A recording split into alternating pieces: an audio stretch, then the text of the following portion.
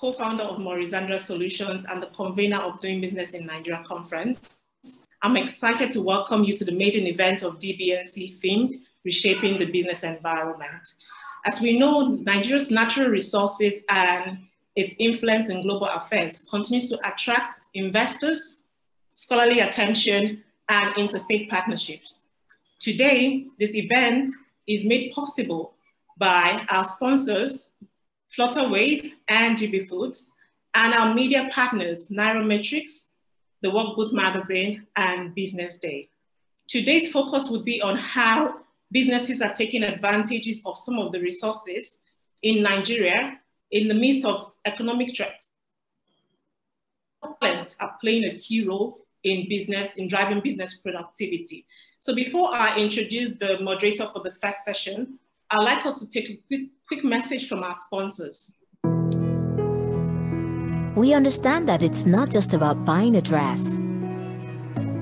Being able to pay your bills. The ticket is showing tattoo. But I just paid for it. Promise. I promise. Making that quick stop at the shop. Or sending some money home for the holidays. We just received the money right now. You're welcome, Mom. I told you I would send it. It's about the 90,000 businesses across 13 countries in Africa who trust us to keep their promises.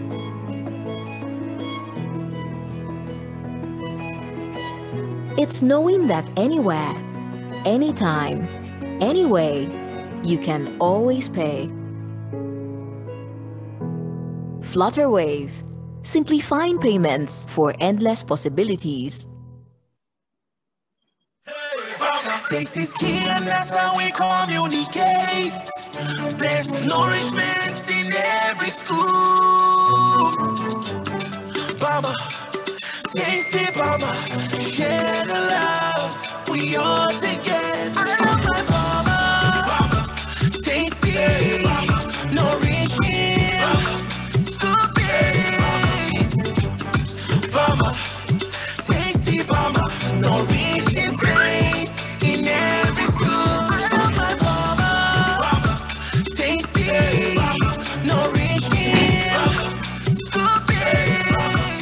Bama, best scoop of tasty nourishment. Awesome. Thank you to our sponsors again. So I'd like to introduce the moderator for the first session, and her name is Amaka Nsofo. Amaka Nsofo is an executive director with Standard Chartered, and she would be moderating the first session and giving us some insight on how businesses can thrive while we are having in the current world that we're facing the threats and the global pandemic. So Amaka, are you there? Amaka, yes, I am. Okay. Hi, Amaka. How are you today? Very well, thank you. Thank you very much, Linda, and welcome everyone once again to the maiden edition of the 2021 Doing Business in Nigeria conference. So to get quickly into the main business of the day, we will be introducing our keynote speaker, Mr. Valentine Ozibo, who will be taking us through the topic, how to transform economic threats, or rather transformation of economic threats into business success. Val, as we fondly call him, is no stranger to the business community. He's a very strong leader and entrepreneur with over 26 years experience across diverse sectors. Val has done 17 years in banking. He has worked across power, hospitality, energy, all the key sectors that drive economic activities in Nigeria. Prior to now, he was the immediate past president and chief executive officer of Transcorp Group, which we all know as one of the leading conglomerates in Nigeria. And their companies include Transcorp Power and Transcorp Hotel. And then just in addition to that, before transitioning to head the group, Val was the CEO of Transcorp Hotels. And we saw what he did in terms of transforming the hotel into one of the hotel businesses in Africa today, earning him a 7-star CEO award. Finally, in addition to what Val is doing in the business side, he's also a very great philanthropist. He's the founder of Valentine Chineto Zibo Foundation that focuses on youth empowerment and capacity building. And we can see all the beautiful work that he's doing across the region, particularly his state, Anambra State. So without much further ado, I'll just hand over to Val at this point. Val, we're very pleased to have you. And we would like you to please take us through the keynote address for the day. Thank you. Thank you so very much for that amazing introduction. Thank you. I'm glad to see a lot of my friends here. It's been a while I saw them since I relocated to the village. Thank you, Linda, for putting this together, you and your group, Maurice Xandra Solutions. Thank you, Lanre, Ted, and quite a number of you who are here. I will be sharing my own slide so that I can best control. Okay. Just a moment, I put it on view. Very good, now it's okay. Okay, so we are going to be talking about transforming economic threats into business success. And I'd like to personally, once again, acknowledge all my other speakers here. Thank you so much for this privilege and opportunity to be with you. We have a very short time to talk about this, and there's a lot to talk about, so I'll go straight to the point. Today, we know what we face in the business world, especially with what COVID-19 has brought on us. Before then, we also have an idea how vulnerable businesses have been in Nigeria. The truth is, we have a lot to worry about, but how do we begin to reshape that worry, take the right decisions, and have better story to tell? And so what I would like to do is share my thoughts on what government would need to do, what businesses will need to do, and how we can also take our destiny into our own hands and begin to reshape our story for good. So, but before I start off, I'd like to basically speak on 3 myths that I think we need to do away with. And the first here is the myth of Nigeria being that unique, as though what works elsewhere may not work in Nigeria. The second is the myth of being such an oil-rich country that we are wallowing in abundance. And the third is the myth of Nigeria, enormous mineral resources. And the whole idea of this is to understand that indeed the whole world is a level playing field for us. And everything that we do here, we can actually excel. I'm glad to see how, Nigeria, some individuals, some businesses have been able to take their story to a level that we celebrate today. Nigeria obviously is a land of abundance when it comes to opportunities. Nigeria is also rich in human talent. Nigeria is, of course, we have a number of natural resources we need to celebrate. We also have good stories to tell, our GSM story, our online shopping story, our banking story, our technology story. You talk about, Flutterwave, InterSwitch, Transcorp. Even in the tech space, where you also want to celebrate people like Leostan Eke and what they've done in the conglomerate, in the industry, we celebrate the Aliko Dangotes, in the car manufacturing, Innocent Motors, and in banking, you can't, forget Tony Elumelu and Jim Ovia. There are a lot of great minds, great businesses we've been able to celebrate in Nigeria. To tell you that no matter what happens, there's always an opportunity we can tap into. So let's get into this myth of spoken about. The first myth being that Nigeria is so unique. The law of gravity works just the same in Nigeria as it does in Belgium, in any part of the world. The laws of physics are not suspended in Nigeria.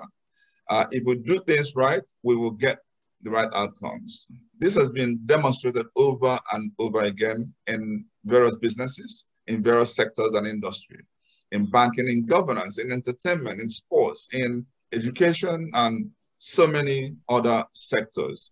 But our people persist in this erroneous belief that we are unique and the principal who work that work elsewhere may not also work here. It is just not true. I believe that is when people are confronted with local realities, traditional customs, beliefs, cultural issues, and unable to navigate through them, they give up and declare that nothing works here. They never really did the right things in the first place. And I believe getting things right begins with having the right mindset, the right knowledge, and the right attitude towards a given mission. Let's go to the second myth, which is such an oil-rich economy. Yes, we are an oil-producing country, but we're not close to the top on the ladder, especially right now. Yet there is a belief that we have so much oil wealth compared to who? This year, Nigeria doesn't even rank in the top 10 oil-producing countries in the world. We are at number 15. We are behind a country like Mexico, and we don't even consider Mexico oil-rich. Crude oil is managed as a public resource, and therein, and of course, economic model is a problem. The way we manage our crude oil is actually the problem. When we have a population of 200 million dependent on the crude oil produced in majorly 5 states out of 36, we are not oil-rich in the way we speak about.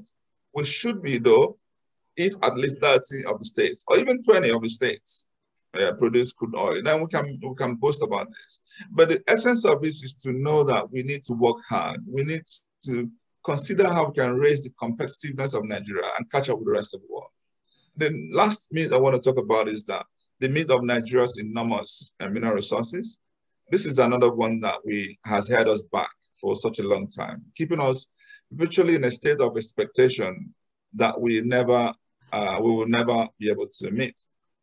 We're blessed with many natural resources, no doubt, but they are not that enormous, at least the much we have been able to produce. In which commercial quantity commodities table does Nigeria rank as the top 3 producers?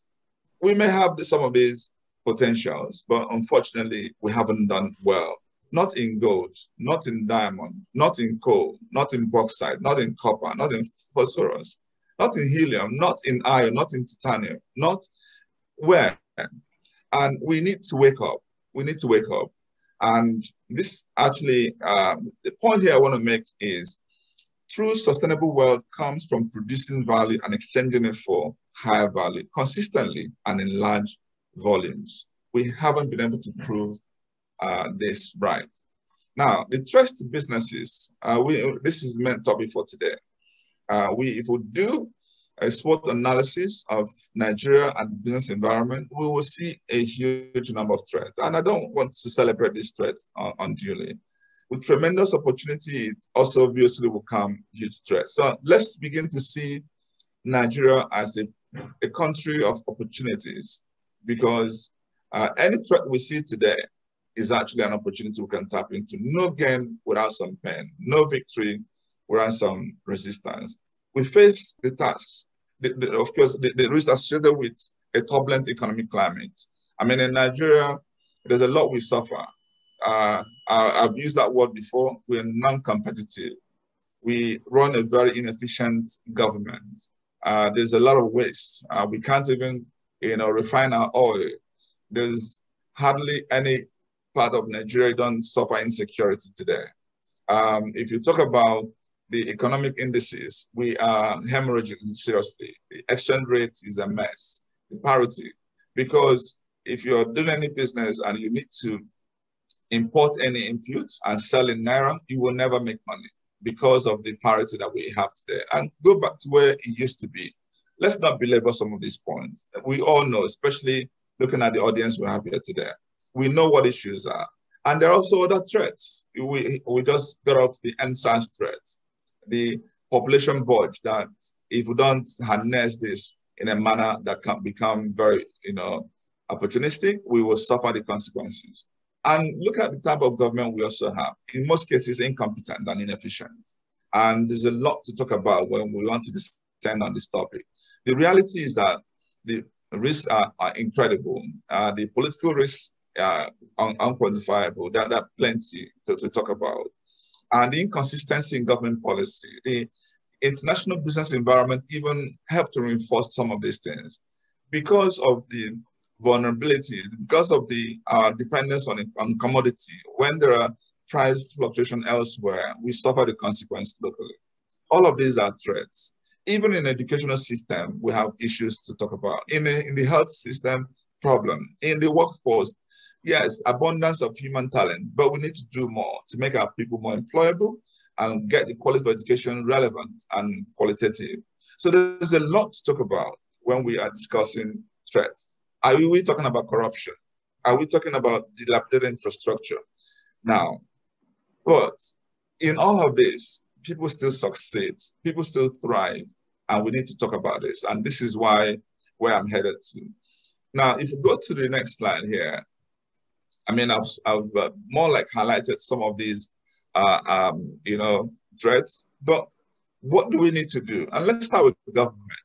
I'm glad I'm jumping from business to government, from private sector to public office. This is because of inefficiency I see in one that's pushing me to move from number 2 to 1 as a person. And I'll talk about that very briefly. But government has a major role to play in actually getting the economy more competitive. I use that word carefully. Being competitive means that when people do businesses here and we invest similar amount of resources, effort, and money, the outcome shouldn't be weak and subordinated and less inferior to what you get elsewhere in the world. We are in a globalized world. It doesn't matter the fact that we are in a country called Nigeria. If you produce any product and the price is far higher than you can import the same product, you're wasting your time because people are going to import that product and your business will die. And why would the price be higher when you are producing locally? It doesn't make sense. It is because of failure of leadership, failure in government. How do we rechannel? How do we reshape our country? I don't want to use the word restructuring because people have overused this and we've done nothing about that. How do we get efficiency in government so that businesses can be more competitive, so that that man who produces the same, item in Nigeria can make more money than the enormous cost of transportation added to the imported one, and yet the imported one is cheaper. So let's talk very briefly about the primary responsibility of government. Of course, providing security and making sure people move happily and healthily and safely. And then government creating the enabling environment where businesses can thrive. So they will have to help partner with businesses so that businesses can make money and succeed and build to last. And in an economy like Nigeria, where government transactions account for even on usually high percentage of the GDP, it is incumbent on government to become responsible, become more efficient. Government needs to channel public spending towards activities that will kickstart. There's a lot of wastages that we need to cut. And I want to say, when we also do not prioritize the value of women, we obviously become, less, productive. We need to maximize everything that we have, especially women and youths. We've not been able to give proper attention where these categories of people are able to apply their best and the fullest and towards that reshaping destiny. When a critical analysis of the role of government is done, every responsibility that the Constitution charges the government with things, if not done well, will address the issues that will make businesses thrive. Education is important. Infrastructure is important. Healthcare is important. Ease of business policies, economic policy, consistency. These are crucial. These are things government will need to do. But again, we should not raise our hands in the air. If government hasn't done this, there's a lot businesses can do on their own. So let me not spend too much time on what government can do and shape and move to where businesses can function, even in the midst of chaos that we found ourselves in. My comments here is mostly directed to businesses, especially small businesses that are actually where our destiny are fully tied to. I want to say here, since businesses are run by people, my comments going forward in this talk may sound, a person at some point, even esoteric at some. These are ideas are what I believe set the winners aside from the loser. I hope this information will be helpful to everyone who has a business enterprise, whether he is doing a for-profit or non-profit. There are fundamental principles of business management so that we do away with these myths I've spoken about. Let's talk about those fundamental principles. The first thing I want to talk about here for businesses, we've got to be brilliant on the basics. We've got to be brilliant on the basics. There are certain things that we must find ways to become as efficient as we can. Whether you're running a business in a time of economic abundance or tough time like now, you have to get certain fundamentals right. And there are 7 operational, process or business elements that we need to figure out how best to get right. We need to get these 7 fundamentals right. People is number 1, and I'm happy to see a lot of people who are specialized in this area, HR related, in the operation. I've seen Yemi, I've seen Linda. People issues are crucial. Operation is another. Strategy is another. Finance is another. Marketing, accounting, and technology. It is important to dimension these things and make sure whatever business you're doing, whether in a time of abundance or at a time like this, that you get this right. In fact, for now, you actually now need to rethink your people issues because of the type of the world we now live in, the digitalized world we live in. The type of talent and skill sets you require today is not what we used to require in the past. How do you dynamically reshape your business in such a manner that you're able to take advantage of the trend and tap into the, of course, vision for tomorrow? On a people issue, one of the most valuable, of course, assets in any business is people. You need to get the right team, recruit right, train right, emphasize, how to drive performance by the processes and policies you put in place. And investing in people can never be overemphasized. With the right everything else, but the wrong people, your vision will not even get off the ground. On the operational side, it goes without saying there's a lot we need to do to deal with issues about moving the operational efficiency to the highest. There are various things we don't need to reinvent wheel.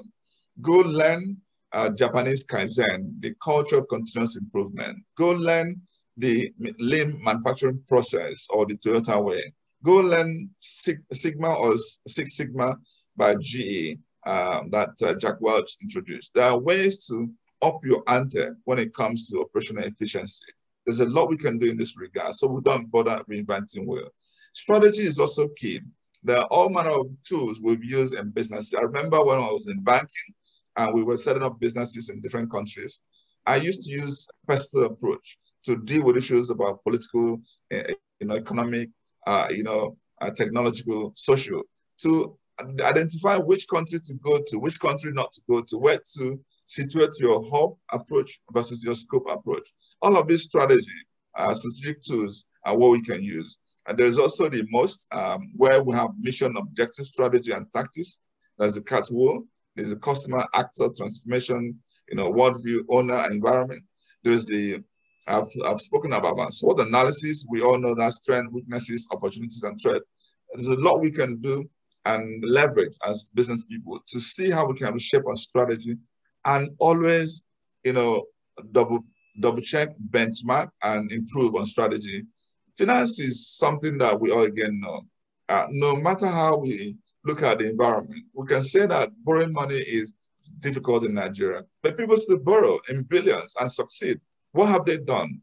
Maybe they have packaged themselves better. Maybe they have been able to sell their story better. Maybe they've been able to, draw partners together in a manner that engendered, confidence. There's a lot we can do to deal with financial issues and raise the money you need to run your business. On marketing, it goes without saying. I wouldn't bore you with some of this. On accounting, technology, and what I want to say here, when your business has got the right basics covered, then a foundation has been built for greatness. My next and last section of my talk, therefore, is going to be going beyond the basics. Let's go beyond the basics now and move to the genius zone, because what we've spoken about so far will simply get you going. To be just maybe challenging the status quo a little bit and you thriving and succeeding. But we're also going into how do we transform. So the topic for today is transforming. How do we transform? And we've got to now go into the genius zone. When you have gone through the basics and put yourself on a solid foundation, your chances of failure become slim, almost impossible. But when we are not talking about basic success, we're not talking about basic success here. I'm here today, hopefully, to inspire you to your greater self, to a higher level of performance, to do better than your best. I want us to become uncomfortable with mediocrity, of being average, of being just enough. I came here to inspire today, hopefully, to do the unthinkable exploits, to imagine your widest dream possible, then go out and make them come true. Nothing outside you is keeping anybody small. You and your only limitation, once you break free from yourself, there's really no limit to what you can achieve. And what is a genius mindset? Difficult times call for difficult decisions to be made. Disruptive times call for more disruptors. Disruptors are groundbreakers, trailblazers, who will look at the world's problem and come up with new models for advancing the cause of humanity. In the course of history, global upheavals were followed by great advancements, whether in medicine, in new industry, new models of governance, education, economic theories. This is the time actually for the people who will lead tomorrow to set the stage to lead. The business titans we will be talking about in the next few years or even a decade are thinking, because I think people who will dominate their industry right now. So people lead any kind of revolution. And if we take a close look at the people we call world changers, people who make a mark on history, these were ordinary people who caused the disruption at their own time. So what I'm here to talk about more is how we can begin to see ourselves as those disruptors. Some of them I've mentioned already. We need more geniuses to emerge in businesses in this country. I believe that this is the only way we can come out of these challenging moments swinging as a nation. We need to activate a critical mass of Nigerians to bring their A+ game to the business arena. Who are geniuses? I've highlighted some of the big names here that we can leverage to talk about this. Somebody with a big idea. A big idea is usually world-changing and does so by solving a big problem. When the idea is realized, it changes the way we live in a profound way. If you go back to major things that have happened in this world, they happen at a time like this, when people actually thought the world was coming to a grind. Then somebody will emerge. Think about Lee Kuan Yew. Think about Steve Jobs, Bill Gates, Elon Musk, Martin Luther King, Henry Ford, Thomas Edison. Think about all these pioneers. Now, let's talk about obsession with the big idea. Not just passion. They wake up fueled by their idea and go to bed thinking about it. Obsession is far much more than just being passionate. These people think, breathe, eat, sleep, and dream their vision. They are people who create new products, create new industries, create new markets. Where there is no demand for a product, they go out and create one. They never take no for an answer. They're also contrarian thinkers. Contrarian thinkers are people who reason independently, resist pressure to conform. Instead of thinking inside or even outside the box, they create new models of boundless thinking. The thinking that sees a business potential when everyone else sees a problem is a contrarian thinking. Limitless possibility. Business geniuses are endless possibility thinkers. They don't, put a ceiling on what's possible. They go for it. Or boldness. Geniuses are people who stir the waters instead of calming them down. They are even considered crazy by society because they're dared to be different. They refuse to play small. They reject the status quo. They know they belong in the big league. And I can go on that. And now let me end this part of the conversation with a call to our women. Let me say something about our women entrepreneurs, business owners, and our women in business. This is a new economy. The physical challenges men had in the industrial era is long gone. We are now in the era of ideas. God endowed women with the same brain power as men. In fact, if anything else, even better. Especially when we talk about the things that make businesses succeed even differentially today. Emotional intelligence. Emotional intelligence is one topic I can spend a whole day talking about, the importance of it in business. And I can tell you, women are much more endowed in this than men. I look forward to our women taking the bull by the horn, as it were, and kicking the ball out of the park. This is not the time for negotiating for a seat on the table. Take up your power, create your own table, create your own boardroom, and create your own throne. I am so glad that so many women have taken up their power and doing exploits already in Nigeria. Urgent need for genesis in Nigeria. Yeah. Yeah. No, thank you. Thank you very much. So please, yes, I'll wait for you. Let me just quickly round up. Yeah, I mean, the point here is that we need more genesis in Nigeria. We need to have a lot of people think differently. And for me, I have positioned myself to become one of the actors by shaping away from a business world to looking to see how I can tap into the opportunity in government. I am in this for good reasons. I'm here because I am totally uncomfortable with the status quo. I feel that there's a time is now for us to do the right thing so we can catch up with the rest of the world, both in business and in government. I want to appreciate everybody for the time, and God bless you. And I look forward to more interaction in this. And hopefully I respond to whatever question anybody may have. God bless you. Thank you very much, Mr. Zibo. In fact, we're already having people commenting on the chat room saying, I'm already getting ideas how to take my small business forward. So this is great. I like the fact that despite all the threats that we have, there are so many successes that have been recorded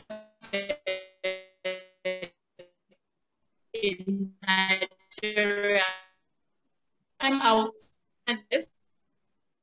Mr. Valentine put this detail and to panelists order the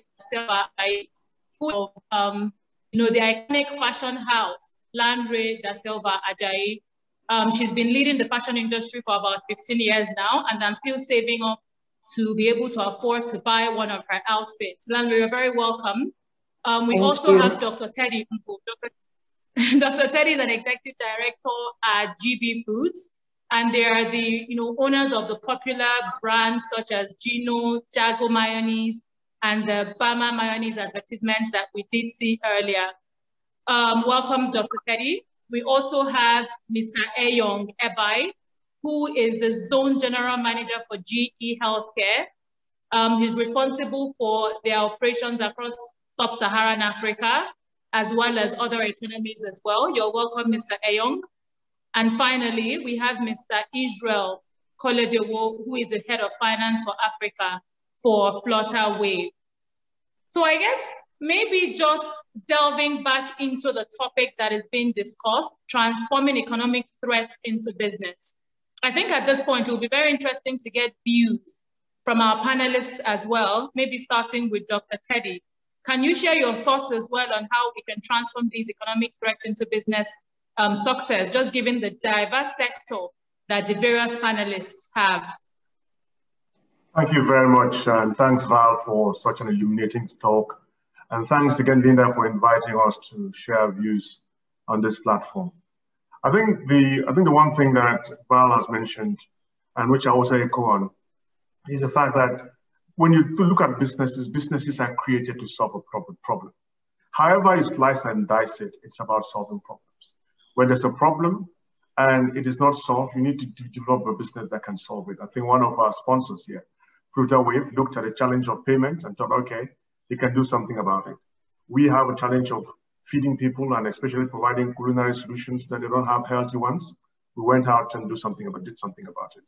And when you look at the COVID times, what have we had? We had a situation where there was a lot of challenges, and those challenges began to manifest, especially so in the healthcare space and the food space. We found ourselves as a country in a situation where people had to import PPE, basic things that people can do in their kitchens, in their houses, etc. We're all dependent on China. Now, you also had the challenge with food. At the time this thing started, a lot of countries that export rice, like India, like Vietnam, like Thailand, they suddenly stopped the exportation of key foods that people consume. And what is that key food for us here in Nigeria? It is rice. So when you look at this issue of doing business, the question is, what, especially in these times, have been the problems that have been highlighted?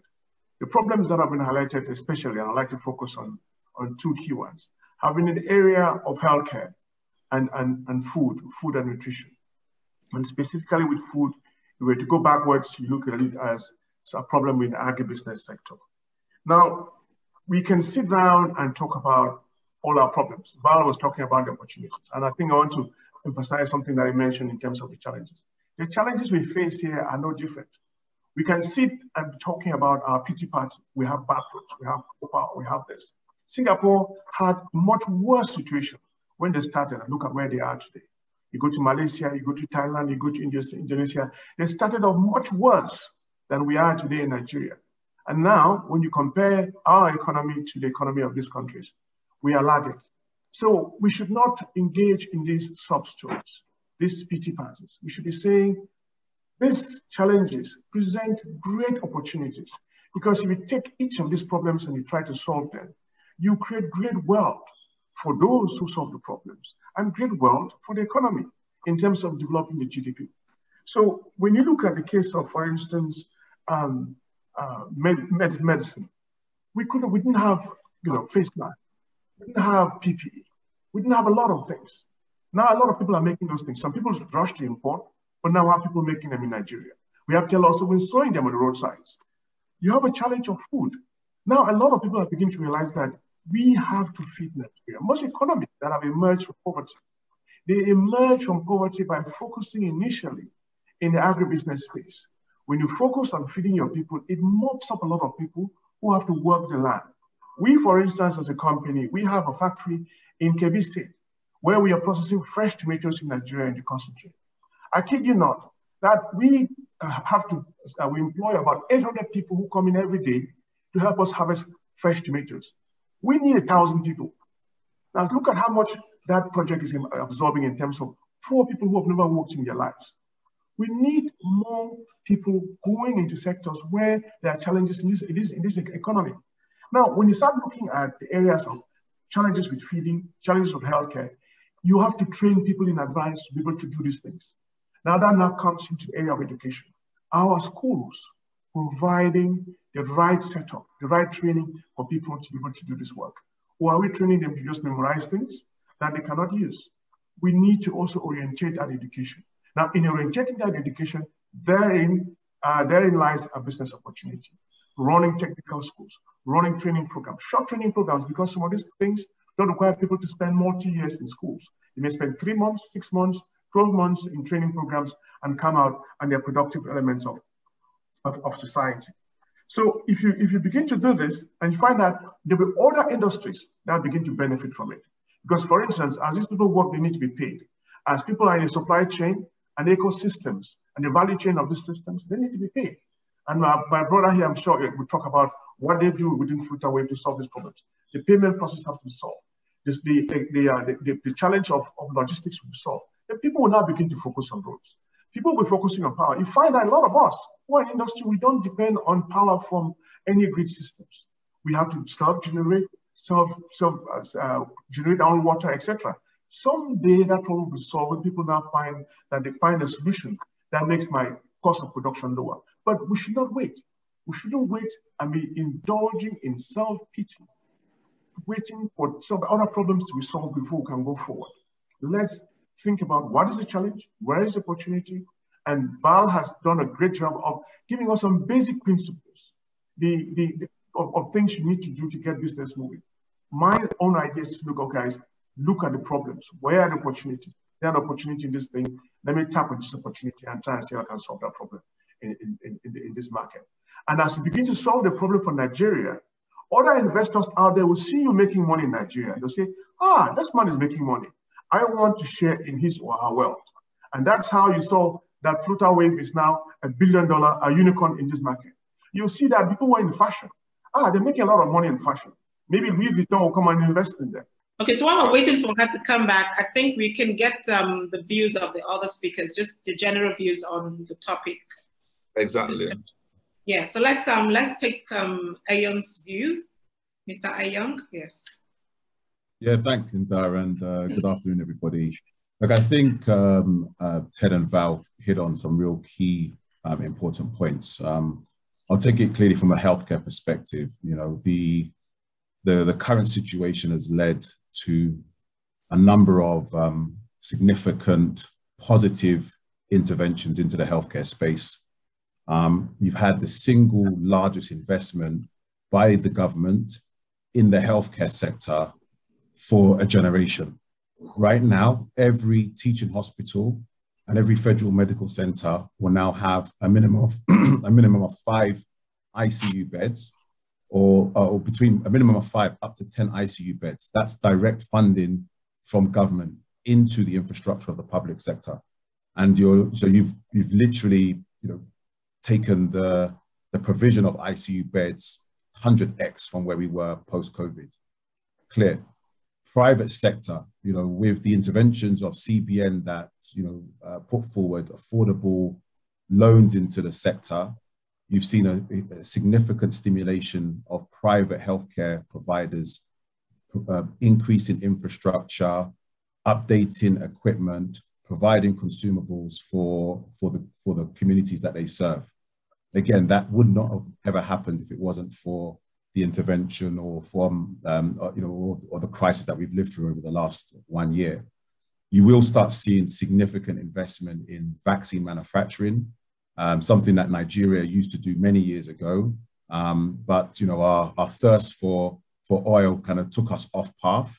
We're now refocusing back on vaccine manufacturing. You know, and you'll see in the next probably 5 to 10 years, because it is a long cycle time to manufacture vaccines, we'll soon be manufacturing vaccines locally back in Nigeria again. Again, that's a consequence of what we've lived through over the last few years. And I'm sure there's many others. Investment in oncology, you know, the fact that many people could not fly out of Nigeria as historically have done, have led to a significant inward investment in oncology infrastructure in Nigeria. And I think Ted mentioned this, you know, the outside will see what we're doing locally. The outside will see what we are investing in ourselves, and will follow us. And you'll start seeing over the next couple of years a significant inward investment back again from external funding sources. So I think, look, the story is we have to get our house in order. Government needs to step up, which they have done in certain sections in the healthcare sector. Private sector needs to work with local money, you know, relying on foreign exchange to invest in Nigeria is a cocktail for disaster. So we need to find local money, local sources of money, work with the local banking system, invest in our own infrastructure. And all of this has been stimulated by the crisis that we've lived through over the last year. So I think, look, every crisis is an opportunity. It's not perfect, but I think that, you know, we've frankly had a generational change in the view of healthcare infrastructure and a generational change in availability of world-class healthcare infrastructure, which also has stimulated investment in skills development, capacity building, and training of our clinical base. So for me, I think it's probably one of the few upsides of COVID has been the fact that finally Nigeria has woken up and is investing significantly in the private and the public sector in healthcare. Yeah, Young, thank you very much. I really like the way you tied in the threats, because again, COVID-19 is one of the key ones that we face at the moment, and the opportunities that has brought for the healthcare sector. Landry, maybe we can hear from you as well on your views. Yeah, good afternoon. Nice to meet everyone, and Val and everyone that's spoken, the panelists.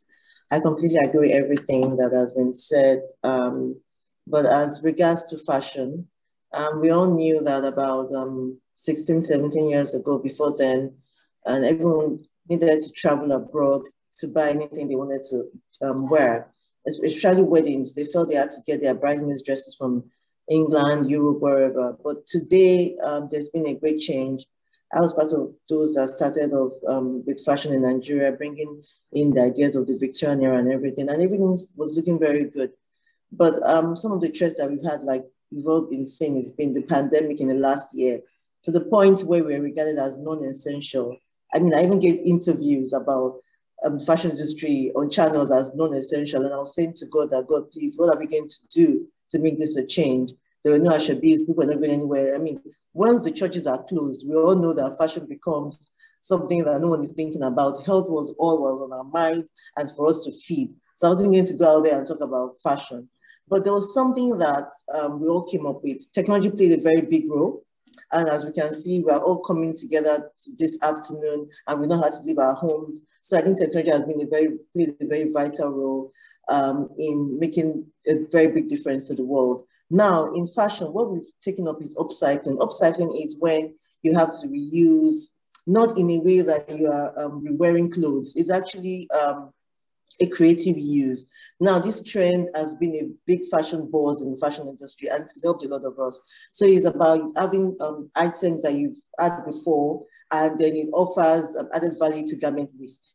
That has created, and it actually ends up being high quality items. Not that it's as expensive as it will be naturally, but things that maybe would have gone for $1,000 will now go for about $300, which was a big change. And these were things that we didn't want to use before because we always like to buy. We're a country where for every event we wear new items, and that has kind of changed a bit. But in a way, I would say things are coming back to normal. So in as much as there's been threats, I think it's gotten much, much better. We're back again in business. I mean, I was at an event the other day and people were talking about COVID. We all have our vaccinations, though most of us actually. So healthcare also, we're thankful that Nigeria, their AstraZeneca was maybe questioned and all that. But I heard someone in healthcare just spoke about the fact that we're going to go back to doing vaccines in Nigeria. So we're very hopeful for a better world and a better Nigeria. And as things goes on, I think that the fashion industry, I mean, even the men are in fashion. I mean, look at Val, hats and everything. I mean, the fashion industry in Nigeria, I think even men, when I saw the men wearing suits, I was even like, this is a very serious matter. Mr. Eyongebaya, Mr. Israel Kolido, and I see Amaka looking very beautiful in white. So I think fashion is creates a very big, it's about your presentation. So we can't put it aside. In everything we all do, fashion is key. And it's added a lot to the economy of Nigeria. And I'm sure you all know that almost every home now has got a fashion designer. I have to be honest, the amount of people that get in touch with me, it makes me very happy that things are really improved. People are even willing to have their children study fashion today. So fashion is a very key part of Nigerian economy. And I'm happy to see, we've seen now Adire has come in on ground. Everyone is wearing Adire suddenly. There's a time when people thought, why would you want to wear Adire? And Adire is something that is homegrown. And in Osogbo and Abeokuta, the governors are doing so much to improve that. And it's also adding to the population of the countries in terms of employment. Employment is also a big role in a threat. But we found a way to find ourselves, especially entrepreneurs today, even including myself, because for women, you want to juggle fashion and business and what you do. So I studied finance. I was meant to be in banking, and look at what opportunity has created for me in Nigeria in fashion. So I would say that the fashion industry is working alongside technology, definitely, and there's been a great change in the upcycling, and people are willing to look at things they have in their wardrobes, rewear, reuse, change it a bit, and it's adding to the economy and swallowing to the bank. So it's not as bad as it should have been when they said we're non-essential, you know, yeah. so yes. No, thank you very much, Larry. I actually think that, you know, fashion is one area where the whole lockdown and COVID pandemic has actually also really helped the most. My top is made from Nigeria. My bags are made in Nigeria. Nobody is traveling to shop anymore. So these are actually, you know, opportunities for business successes. And then moving on to Israel, there has been a lot of talk on Flutterwave from various participants and how they've been able to kind of use that disruptive technology to effect, you know, business success. Maybe we can hear from you as well at this point on your views on the transforming economic threats. Thank you very much, Amaka, and good afternoon, everyone. It's a quite interesting subject because if we cast our mind back to how 2020 started, I mean, nobody really saw how that was how it was going to go. You know, one thing that we did from a Flutterwave perspective is when we saw that trend happening, we knew that at some point businesses were going to go back virtual. You know, at some point the government was going to initiate the lockdown procedure, and it would be very tough for people to meet physically. You know, that's the conventional way of doing business. What we then did to anticipate that is that we knew that people would need platforms to still carry on their business anyways, because people have to carry on living, you know. So what we then did from our own end is to expand the scope of our services. The first thing we did was to expand the capacity of our infrastructure. Basically, what we do as Flutterwave is payment processing. You know, anything that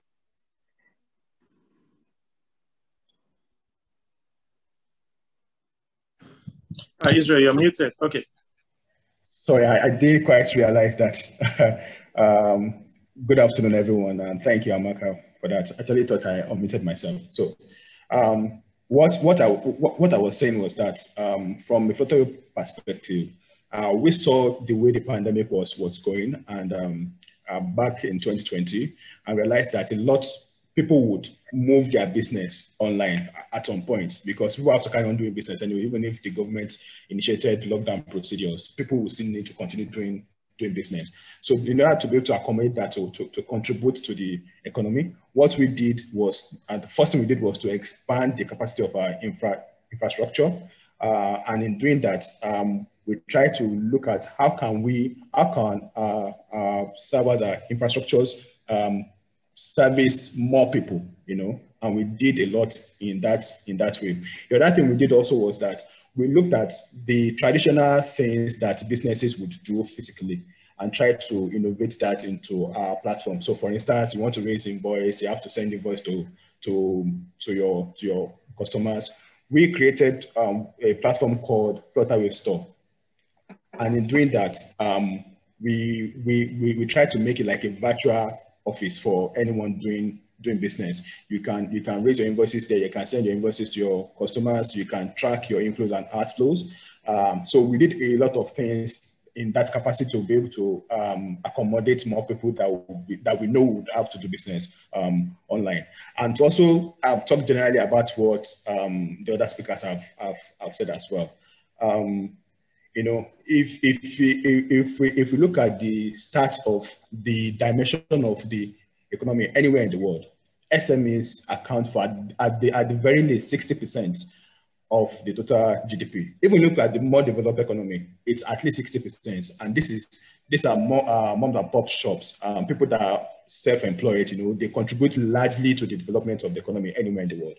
And the pandemic has made it a lot tougher for this particular class of people to carry on doing their business. What I'll just say is that, just to borrow a leaf from what Mr. Val said, and I like the way he talked about the being a genius and all that. You know, all it takes is just to have access to information, and be able to do a bit more research into what does my community need at this point in time? How can I contribute? What are the issues that people are facing right now that I can actually help solve? You know, that for me is the critical thing, you know, that people need to think about. And we did a lot of that at Flutterwave, and we've seen, and you know, it's quite interesting that once you solve people's issues, the benefits tend to follow it. So we've seen our top line grow, I mean, exponentially, because we added value to people's businesses and people came on board our Flutterwave platform. So I would just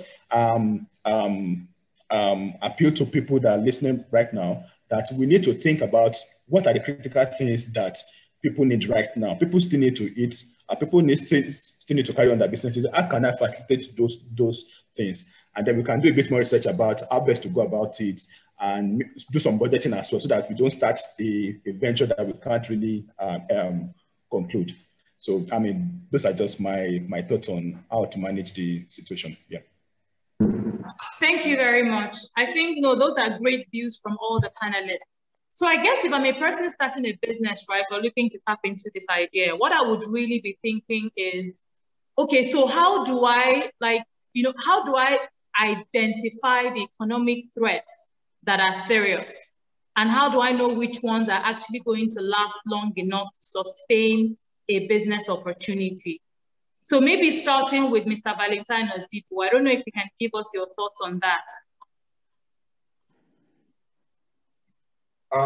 Amaka, your network went off briefly, so I missed some of your thoughts. Do you mind retaking that again? No, absolutely. So the question is more as a business person, right? How do I, or as someone who is a new entrepreneur, how can I identify threats that are actually serious and which ones will last, you know, long enough to sustain a business opportunity? I don't know if you have any views on that. Okay, Mr. Val, I don't know if you're still there. Same with all our panelists. Lanre, Dr. Teddy, you can share your views as well. Maybe while his network is being sorted, I could share my views. The thing about it is that when you start off with a business idea, that business idea evolves. The business environment is not static. Let's look at Tesla, for instance. Tesla's business is making electric cars. In doing that, they realize that one of the key bottlenecks is batteries. So they can focus on making cars and realize they cannot sell enough cars. Or they can say, there is a new opportunity, and an ecosystem arises. They went into battery making. Now this, I can, given that I studied engineering, I can see that ecosystem evolving to a situation tomorrow where we need to now begin to create hydrogen-type batteries that have a longer lifespan. Now, so with each business, there's an evolution. And you start off, you key in one area, you begin to look at the core. What's my core today? So for us, our core is making sure that we can package tomato paste, put some spices, add some value, and take to the market.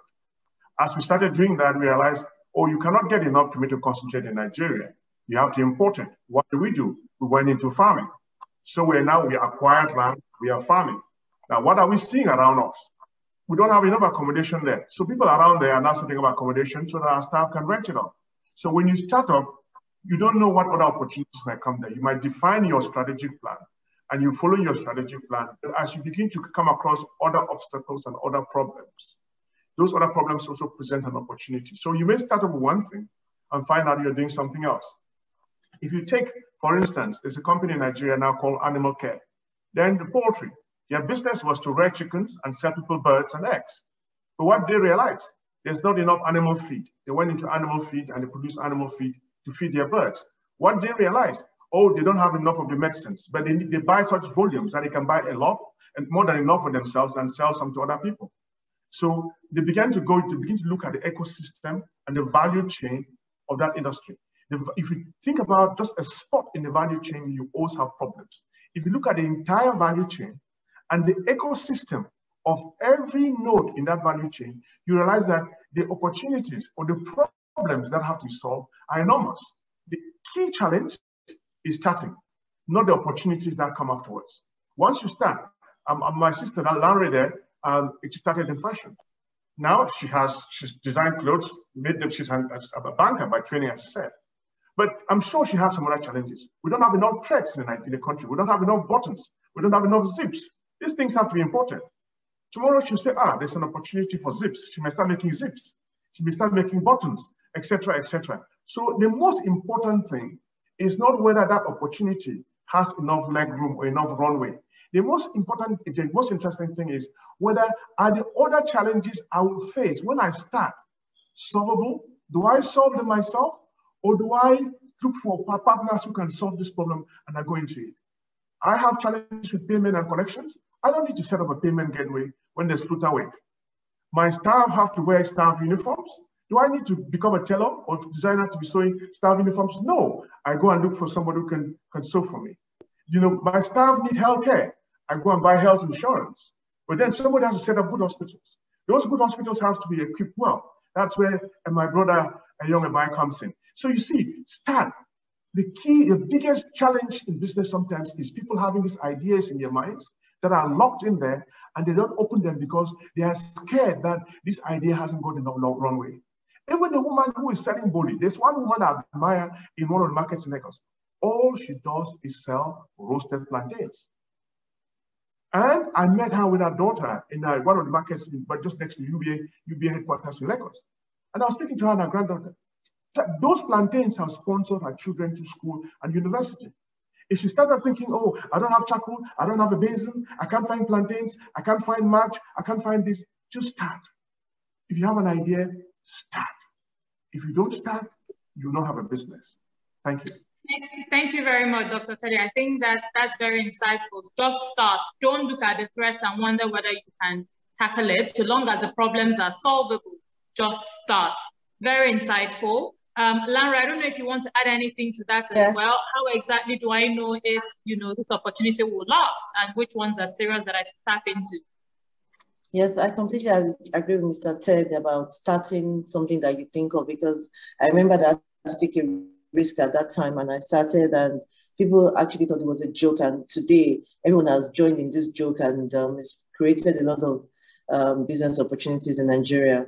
One thing I would like to say is that when this whole stuff started, something we went into was that we started making PPE, healthcare, masks and everything. I remember people were saying, oh no, you have to buy the ones that are imported. It has to be a particular one. And before you knew what was happening, people were buying and buying. At the beginning, we made a lot of money. I mean, it's something that is being made everywhere now. It's almost free in some certain places. But I remember PPE care was something that we tapped into in the fashion industry globally. And eventually other people caught up on it. Obviously, there are different versions of it. There are the cheaper ones and the more expensive ones. But one of the main problems I think we actually face right now in Nigeria is insecurity.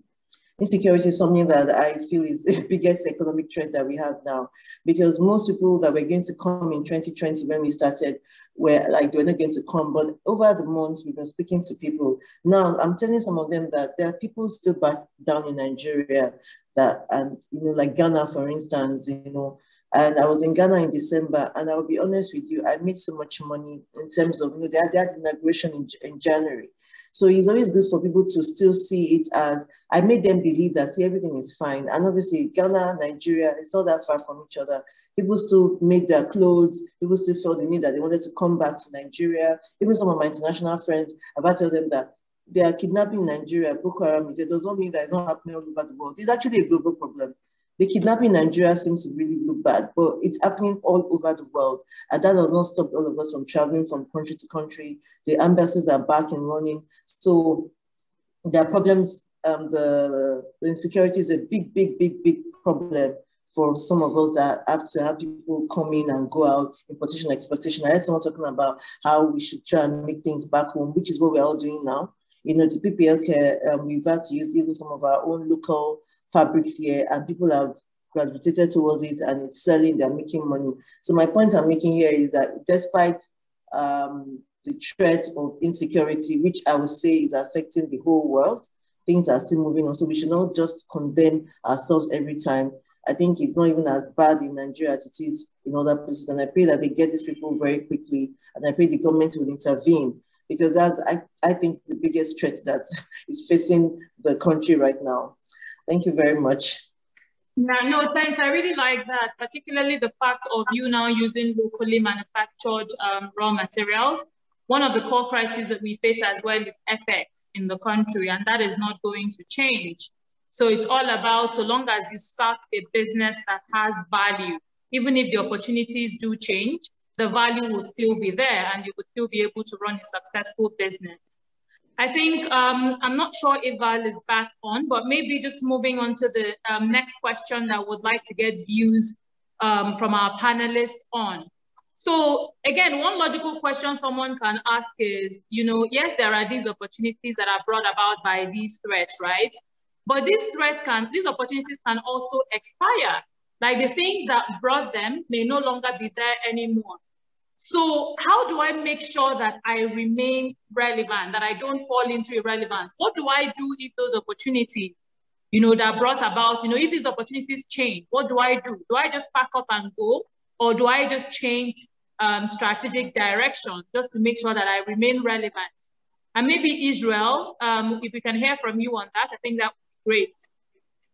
All right, thanks, Amaka. I think this time I omitted my mic. All right, so in terms of staying relevant, this is where, you know, last time I spoke, I talked about the need for us to have information. Information is very key. We need to follow trends. We need to be aware of what's happening around us. And that would really help shape how we forecast our businesses. What exactly would people need in the next two to 5 years? You know, one of the things that we did at Flutterwave really initially, actually, this is how the idea of Flutterwave came about. There were traditional payment processing companies already existing before Flutterwave. But what we then did was to look into the future. How can we help minimize the hassles that merchants and business owners have to go to integrate into the different countries that they want to operate in? So let's say you want to start doing business in Nigeria and Ghana, for instance, and you want a payment platform to be able to help you collect funds from your customers. You have to talk to different companies in all those countries before we came on board. What we then try to do is we then try to look ahead to see how can we best integrate to make Africa into just one country, so to say. And that was why we then developed an infrastructure that nobody else has currently, that's able to really connect the entire Africa as one. So if you want to do a business anywhere in Africa right now, you don't need to speak to multiple people. Just talk to Flutterwave. We will solve that problem for you. One of the things we also did as well is to then think ahead. Yes, we are helping merchants collect funds, but people do more than collect money. People spend money as well. So how can we also help our merchants spend their money the right way? We then went into payout services as well to say, if you want to pay your staff salaries, you want to pay for services that vendors render to you, how can we help you do that as well? We then had to expand our capacity to be able to do that, you know. And we're always thinking ahead of, you know, what do our merchants need in the next 2 years, in the next 5 years? What would they need? And that is what businesses, SMEs need to do as well. You need to be able to think for your customers. I mean, enter their shoes and look at what really do they need, and what would they need going into the future. You know, for me, those are the very critical things that we need to do. And to be able to assist people to do that, Flutterwave has really come up with Flutterwave Store that really helps people to, I mean, you don't need to spend a lot of time setting up your store somewhere. Just come online and come on board the store. We've set up everything for you. It makes it easier for you to be able to service your customers. So I think, borrowing from what previous speakers have also said, the biggest part really is to have the courage to start. Once you start, other things start following line. And one of the other things that I want to, the last thing I want to say is that people need to be mindful of being patient, you know, being patient enough to let the business they're in grow. One of the major issues that SMEs have really is they want to see success happen the first day. It hardly happens. Hardly ever happens that way, you know. Experts will actually tell you that it takes an average business 5 years before you can break even. Break even means that to cover your cost, not even to start making profits. So you need to give yourself time to grow. Don't start.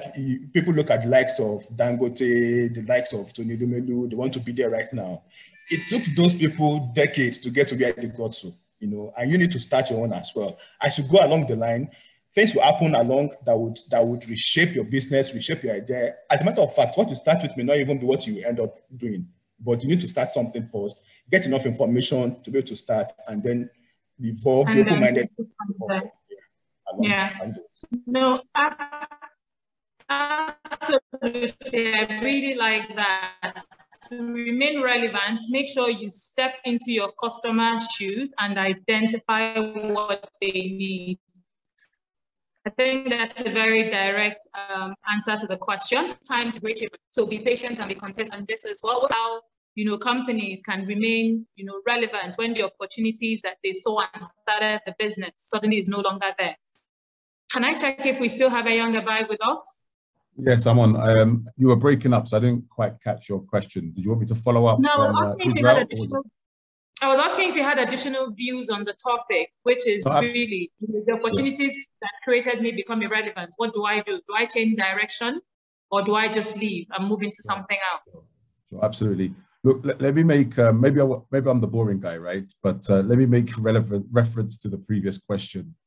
Yes, start, but have a plan, do a business plan, get your fundamentals right before you start. The number of small businesses that fail in the first year in Nigeria is significant. I think the last was 80% or something like that. Maybe some of my colleagues can keep me straight, but there's a very high failure rate of businesses in Nigeria in the first year.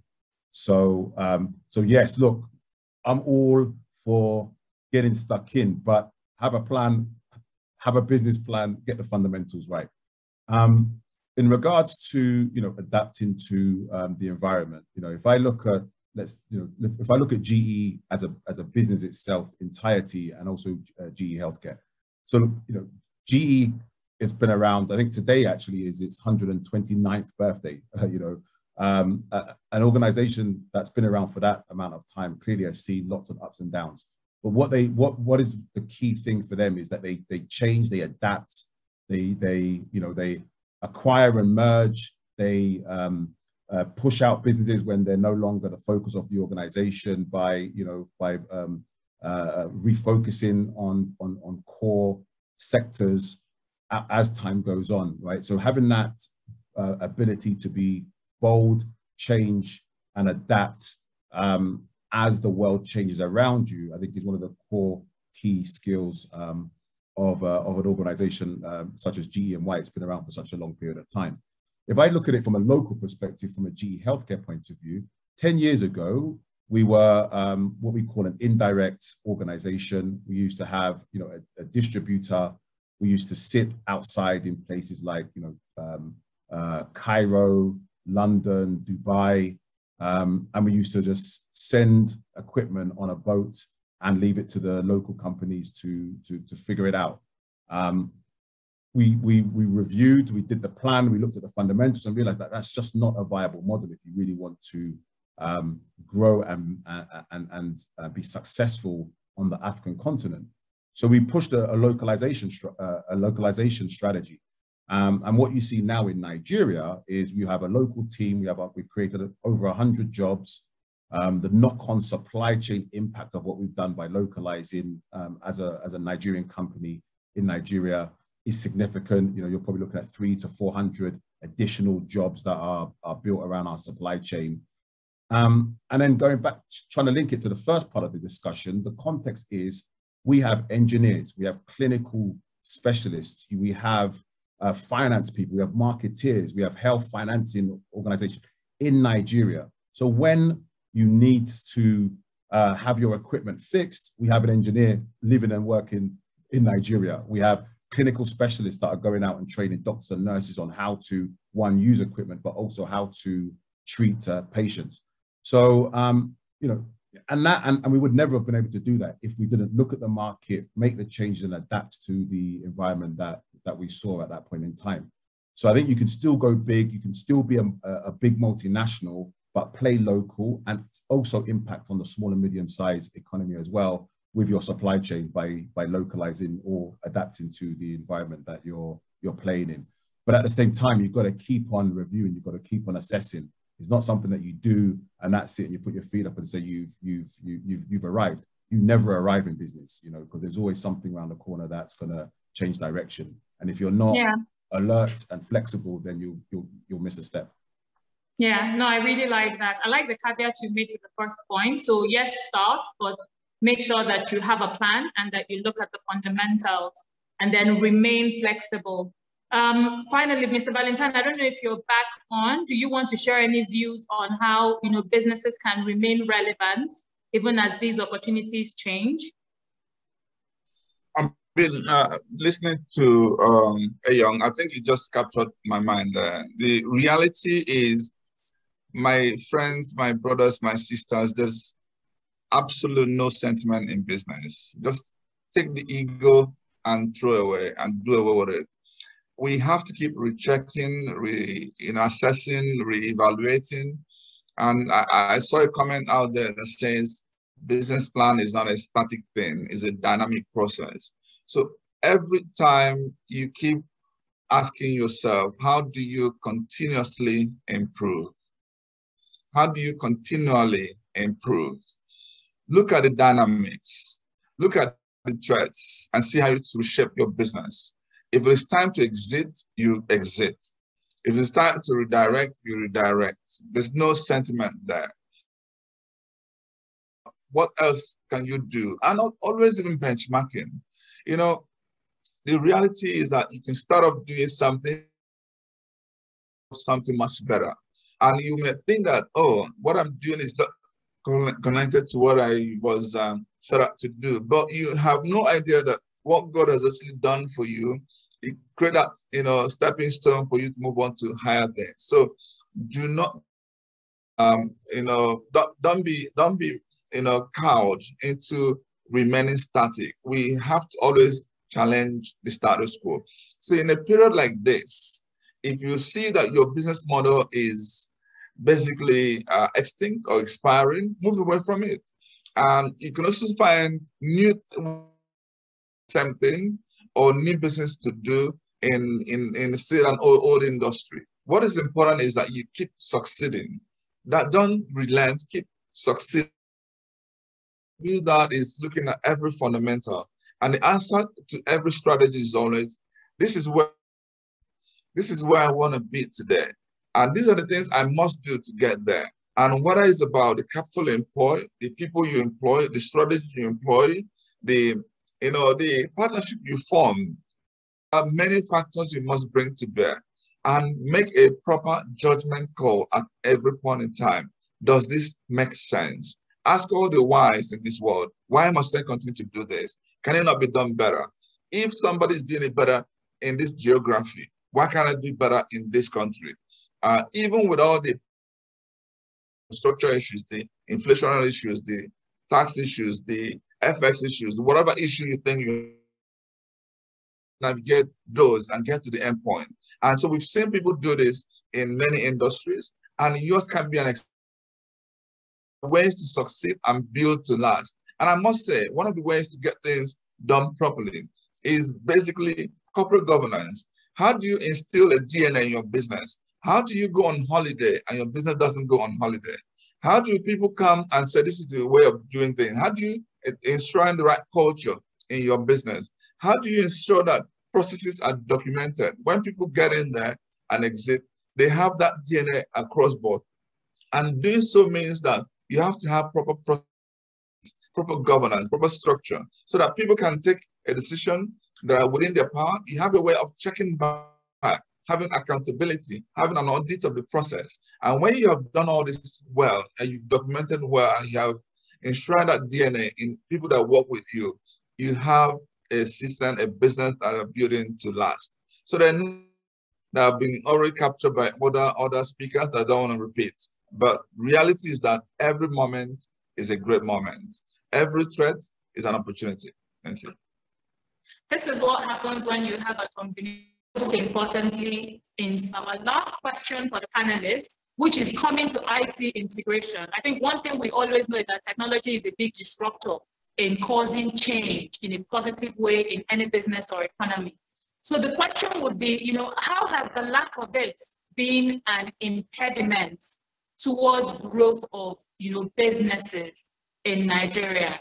And maybe Landry, we can start with you to hear your views on that. We'll only be able to take views from two panelists just in the due to time. Landry, can we hear your views on how you think IT, for instance, has, you know, slowed down the growth or impacted growth of Nigerian businesses? Yeah, so like we all know, systems integration is very important in businesses. And for someone like myself, from taking measurements to dealing with everything you want to do, it helps saves money and time, and it gets people doing the right thing if you have the right integrational system in place. So we need to make sure that people are there's more skilled professionals in this aspect of business. In Nigeria, putting things manually is never been the best. And you know, even in our hospitals, I was in the hospital the other day, I was very impressed to see that everything, that because before you take your card, you know, and then they'll be checking for different things. They went in there, they went on the system, they could see everything that I've done. So even with hospitals and in fashion, system integration, having the right computer systems, it saves money, it's good for security, the availability of even, it makes things much, much easier.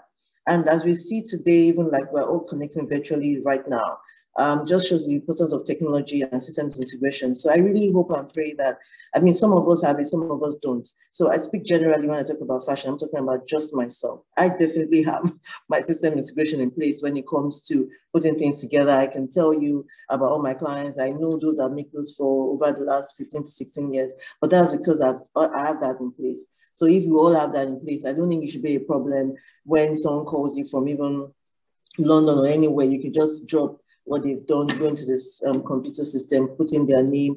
And so it's just good for people to be more educated towards this and know the importance of having it, because Nigeria is definitely moving forward.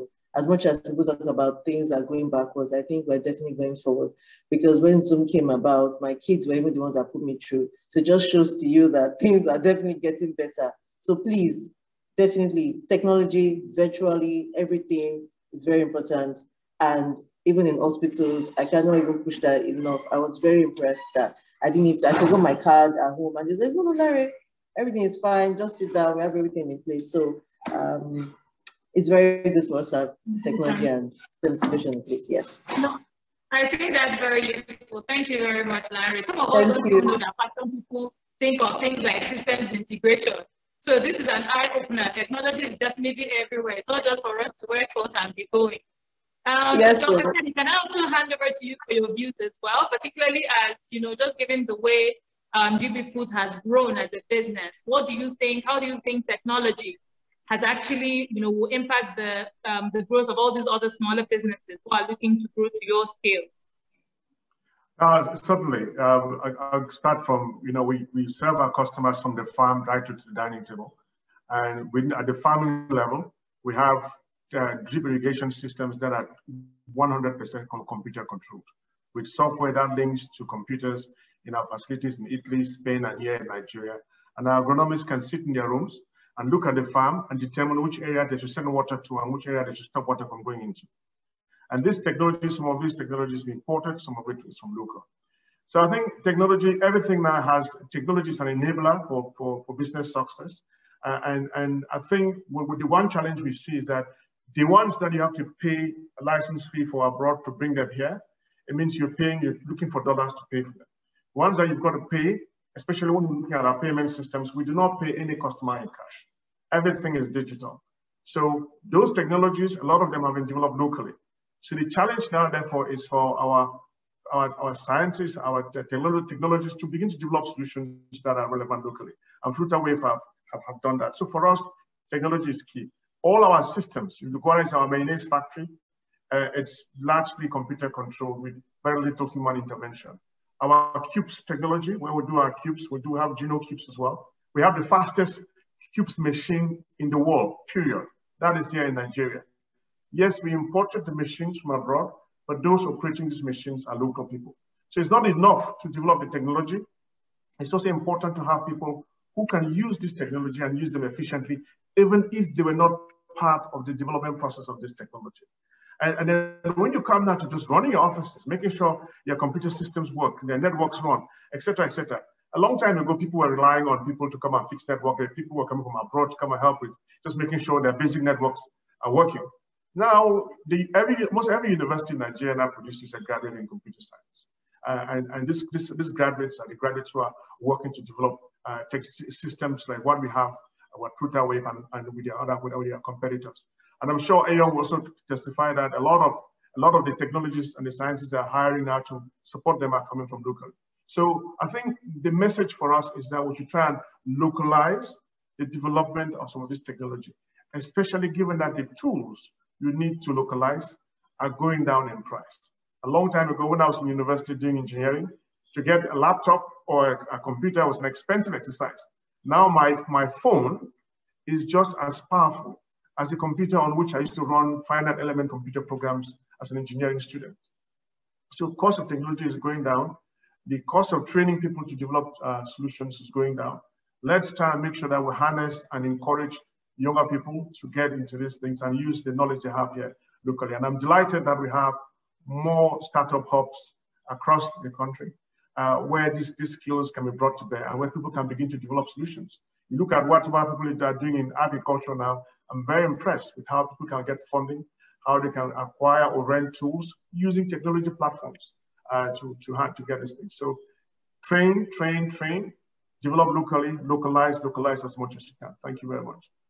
That's fantastic. Thank you very much, Dr. Teddy. So now we're taking some questions from our audience. The first question we have here is, most businesses in Nigeria obviously start small. What would be the role of local government and council in growing businesses? How do we encourage them to be more involved in growing businesses rather than just collecting levies and rates? I wish Val was here because I was going to throw the question to him, but I think he may be having technological challenges. So I'm just passing on to any of our panelists who want to respond to the question on the role of government really in growing businesses in Nigeria. Okay, let me start. Okay. All right, sir. The business of government is government. The business of business is business. Government has a role to play. They are regulators. They've got to make sure that things work. They've got to create an enabling environment. And they would always have levies and taxes, etc. Now, the thing is, we need to have this understanding of what it is that we're trying to achieve. Once you know what you want to do, establish what are the regulatory frameworks that you need to comply with and stuff. So everywhere you go, in any country you go, there are regulations for doing business. If you don't comply with them, you will not do it. In foods, I must have NAFDAC approvals. I must have SON approvals. If I'm going to import some things, I must make sure that I have the banks give me the right documents so customs will allow my things to come through. The number one is to understand what these rules are. Two, if you don't like the rules, look for people like yourselves in that sector who are suffering under the impact of these rules and ask, how do we improve these rules? And engage government on how you improve it. In Africa and a lot of other countries, you find, in other continents and countries, you find that companies come together and band together to lobby government. They have people who are doing corporate affairs functions, who have to do other jobs. Their job is to understand what are the rules. Are these rules an impediment or an enabler? If you think they are an impediment, lobby government, push government to change them. Government will always change. I'll give you one quick example. The other day we got a query from government from the Weights and Measures Department of the Ministry of Trade and Industry. They brought out a law and said, we're not complying with this law. This law was 46 years old. This law made Nigeria uncompetitive. What did you do? We wrote a letter to the Minister of Industry, Trade and Investments and said this law is archaic. When the law first came out in 1962, it was archaic. It was changed in 1972. It hasn't been changed to now. A lot of us here were not born in 1972 or before 1972. We explained the matter to the minister. We said we need some allowance to be doing what we're doing while the country looks into the law.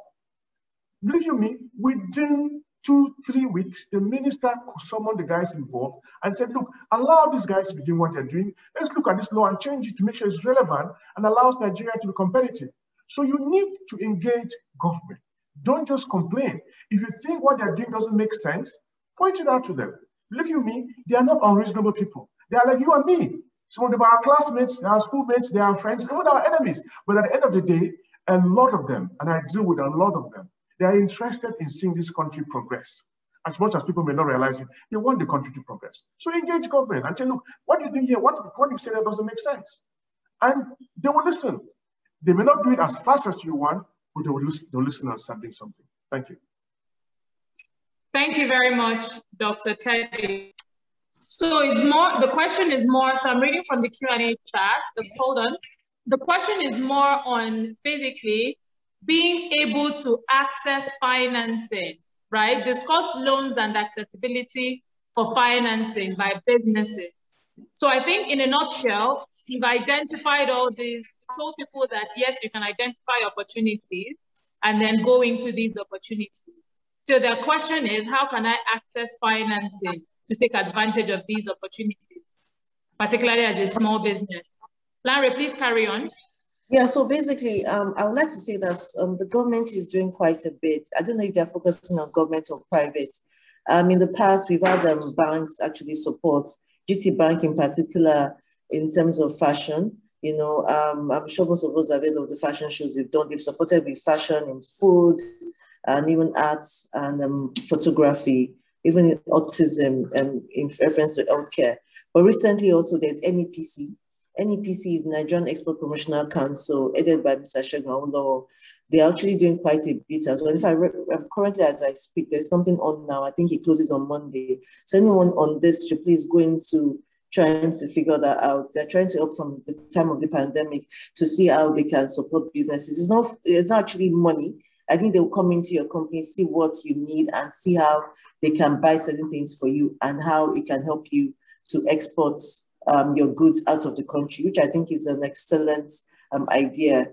I don't know if it's only fashion. I think it's not just fashion. I think it has to do with exportation, you know, because generally for promoting the economy of the country.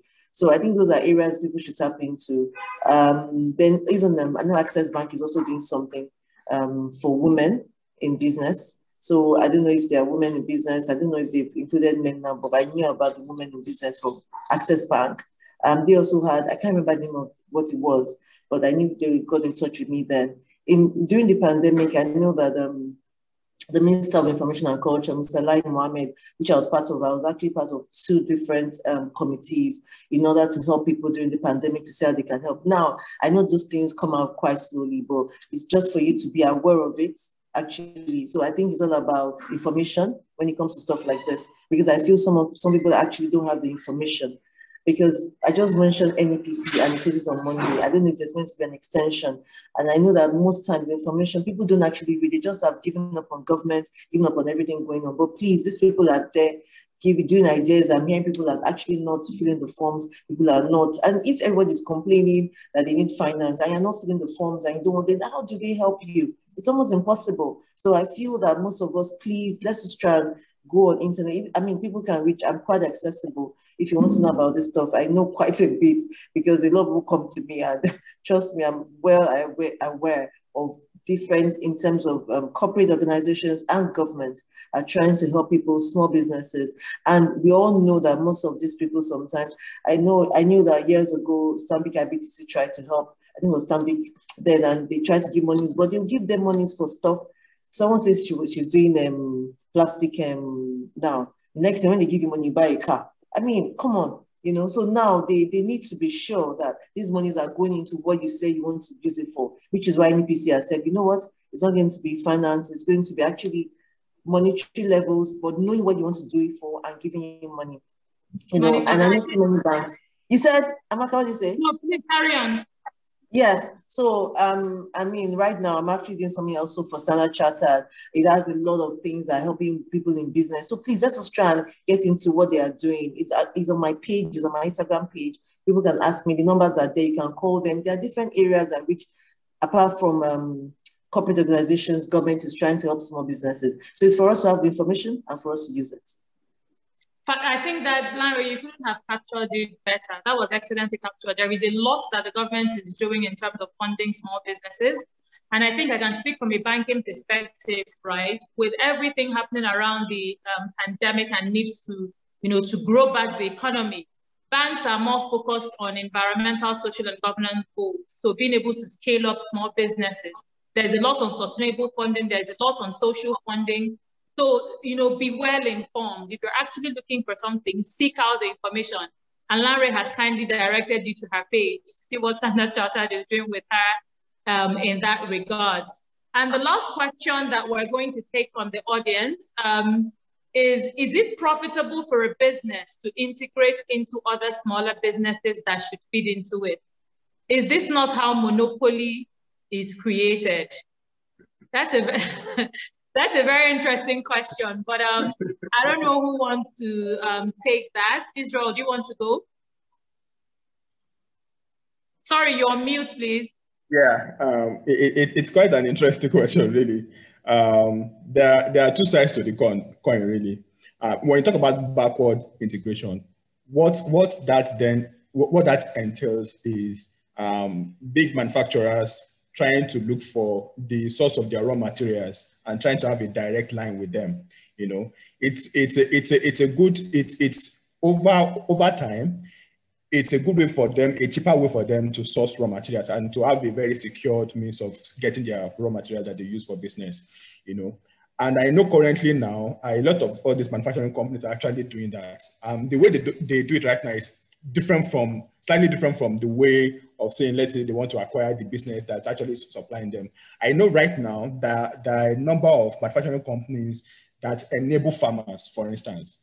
They give them the equipment, they give them the support that they need to be able to farm, have a large farm produce. What the farmers need to do is be able to secure land, a large hectares of land that they used to farm. And then these manufacturing companies will then give them the equipment that they need to farm the land, have some form of arrangement with them or to have maybe some exclusivity. Obviously, if you've put your equipment on someone's land, you want to have access first right to their farm produce. So I know a lot of that is happening right now. So again, it goes back to having information, and a big search on the internet would actually give us some of this information. Manufacturers right now are actually doing more into backward integration, connecting with farmers directly to help them expand their capacity and thereby also ensuring that the manufacturing companies also have steady source of raw material supply.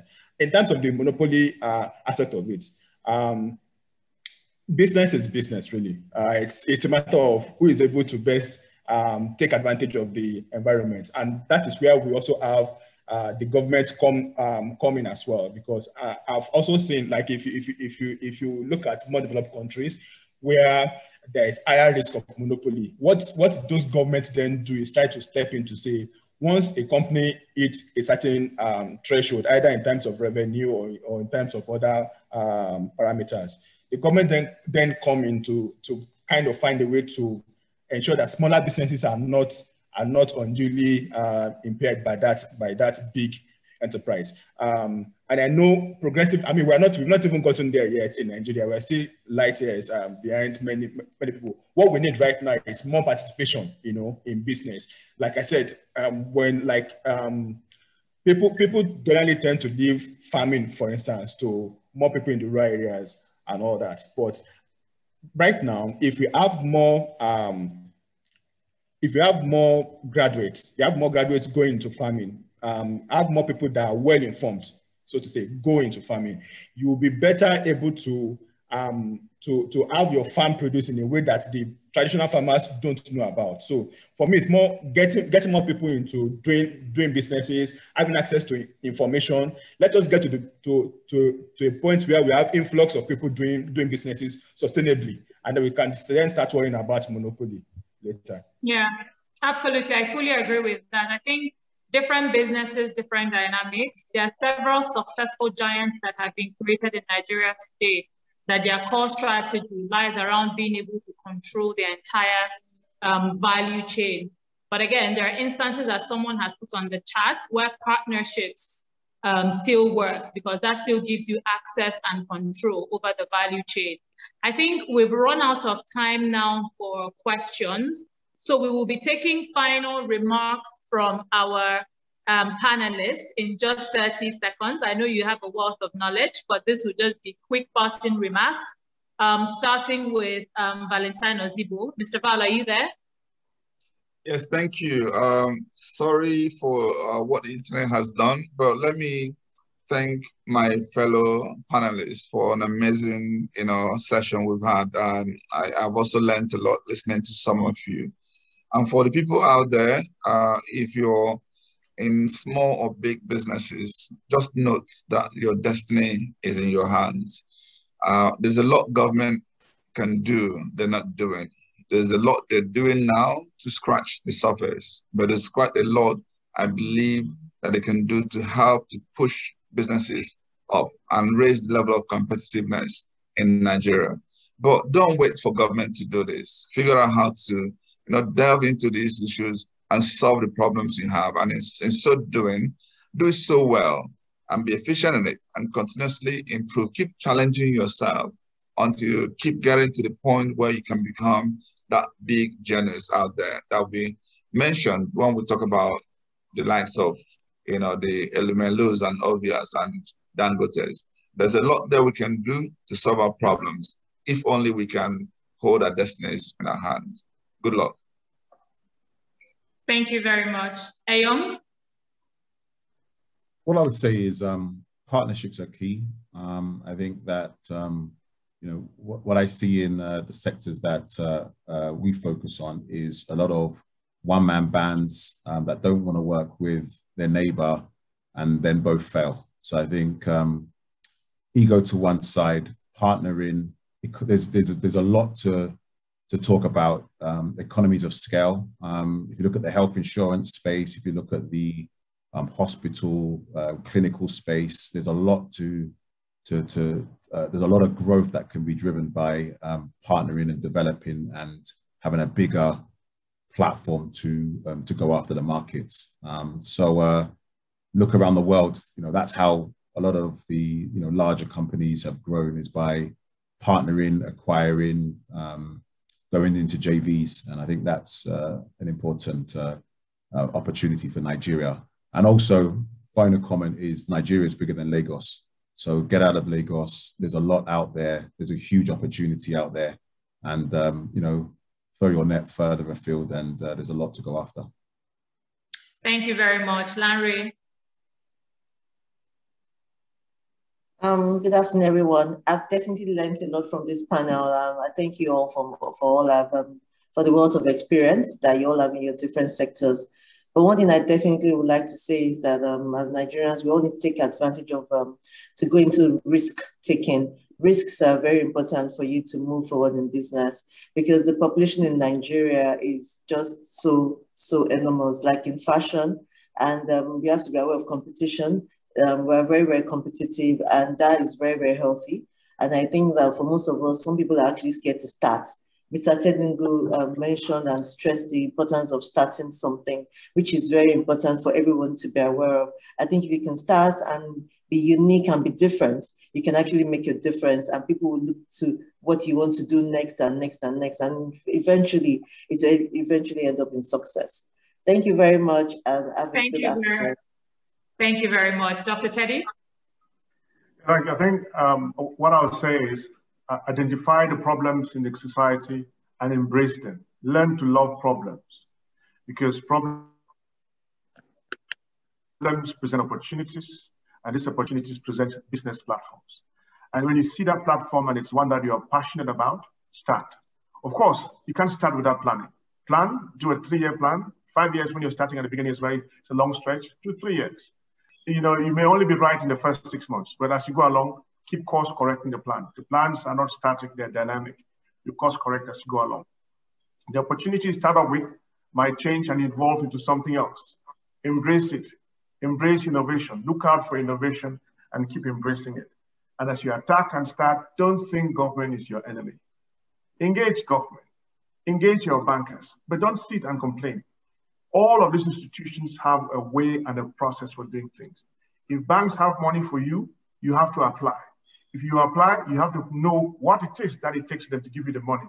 If you don't meet their standards, they will not give it to you. They're not a charity. They're a business organization. Government has to regulate things to protect the rest of society from dodgy and bad businessmen and things that people may do wrong unconsciously. So engage government as well and know what it is that you need to be doing to meet their rules. And you continue, keep sailing. The seas will be rough some days, it will be smooth some days, but just keep going. Make sure that when you get into the sea, your tank is full, your engines are good, you have a good crew with you, and you sail. Thank you very much. Thank you very much. And finally, Israel. Thanks.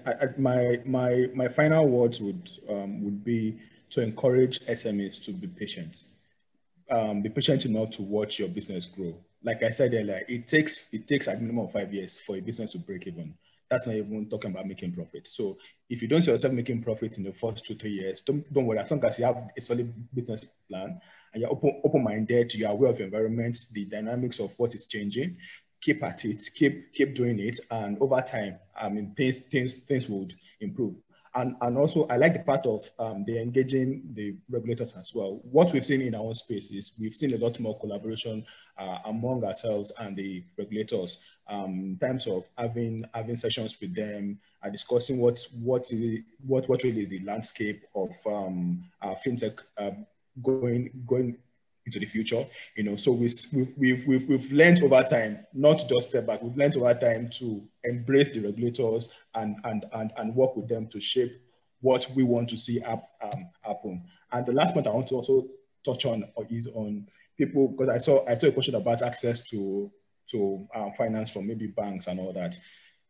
Banks will only give loans to people that they understand their business model. What do you have documented that banks can review? Do you even have records of your past spendings, your past business dealings? Are you keeping proper books of your business? If you don't have all these things in place, it will be tough for banks to give you facilities. So let's be patient. Let's persevere. It takes a while for businesses to grow, and let's keep proper documentation of our business dealings. It helps in telling our stories to people that want to come into the business. Thank you. Thank you very much, Israel, and thanks to all our distinguished panelists for very insightful conversations. I liked what someone just put on the chat now from Maureen Okodi, learn to love problems. That really summarizes the topic for today, because therein lies opportunities. Thank you once again. We will be heading on to the session 2, which actually deals with engaging talents for business continuity. But prior to that, we're going to take a very short presentation by Flutterwave, led by Yewande Akomolafe Kalu, who is the head of storytelling and branding for Flutterwave. Yewande, over to you, please. Thank you. Bye.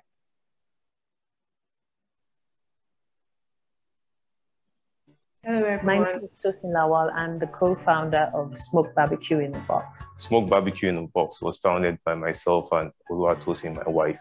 We pretty much have a passion for cooking, and it has been a passion that has stayed with us over the years. We grill and cook for ourselves, our family, and our friends pretty much on a regular basis. And that passion to create something good, something unique, is the reason why we thought that we could put this out there, and have the larger populace experience what we experience as our family. At Smoke Barbecue Box, our philosophy is togetherness and family values, which is the reason why we created the business and we created our products around this business. At Smoke, though I'm a co-founder, I'm also the pitmaster. So I'm pretty much the one who is in the back end. I love grilling, I love getting my hands dirty. Our typical daily process starts by us prepping from 10 p.m. to about midnight. And from 5 a.m., I wake up to get the grills up. And we are cooking and grilling pretty much up until 2-3 p.m. during the weekends when we work. It's something that I'm passionate about. I don't see it as a job. I see it as a passion, which is the reason why I can stay on my feet for 7-8 hours doing the same thing time after time, day after day. When we decided to start this business and we realized we had to reach our customers, we had to brainstorm to think of the best way to be able to put our products out there and for our customers to be able to see the products, and also create a seamless payment process.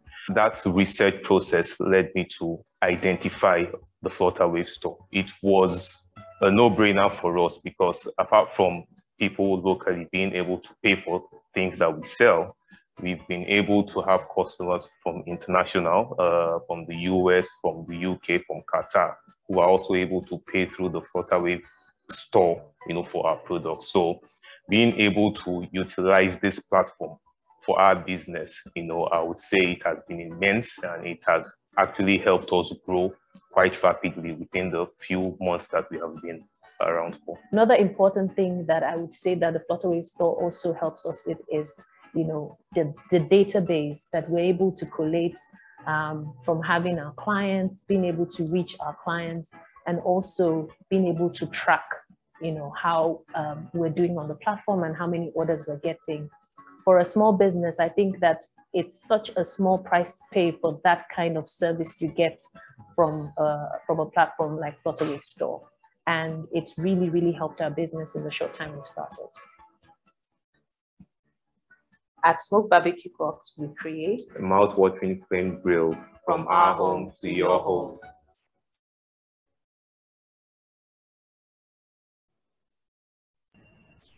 Okay, hello everyone, good afternoon. My name is Yewande Akomolafe Kalu.